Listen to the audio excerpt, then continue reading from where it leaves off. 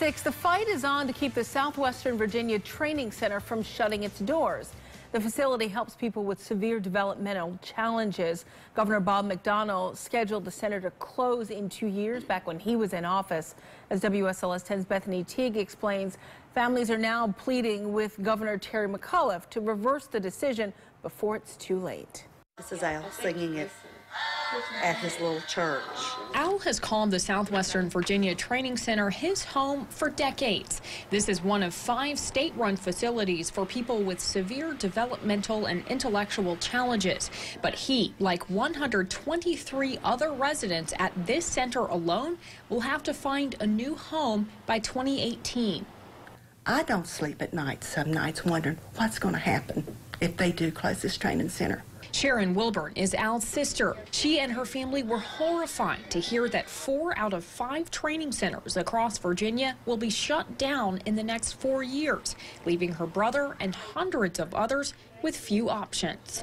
How would any of these government people feel if someone walked in and said, "We're taking your child and we're sending them somewhere else to live"? The only remaining training center will be in Chesapeake. It has just 75 beds.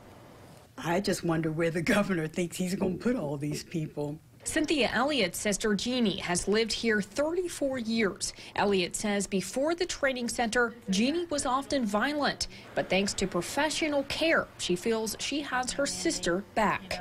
If you have a 2- and 3-year-old and they throw a temper tantrum, but if you're 59 years old and you do that, it's harmful. When she came here, it was like a godsend. Her behavior changed. The center serves 17 counties in Southwest Virginia. This group is traveling to each one of them to gather support they hope will get Governor Terry McAuliffe's attention. We have almost 1,000 letters to the governor, and we plan to make a presentation to the governor. Family after family is lining up to ask for an executive order because they say what they've gotten here, money can't buy. In Hillsville, Bethany Teague, WSLS 10.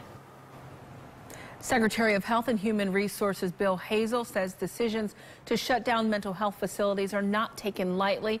In a statement, he says shutting down a facility requires our staff to work closely with family members as well as providers to ensure individuals will receive the services they need to be cared for in the community.